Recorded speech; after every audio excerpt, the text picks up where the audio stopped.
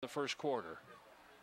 I don't think our official or referee has yet to give us a signal as to what the penalty is, and They never have, no. We're going to be in the dark as to what the call is.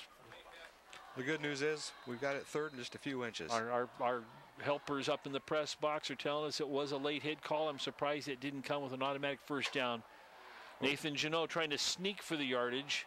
Oh, and the ball's on the ground again. Oh, no. And Cascade's got it. He may or may not have gotten the first down. It doesn't matter. Cascade's got the football. And now we got another flag coming in late behind the play.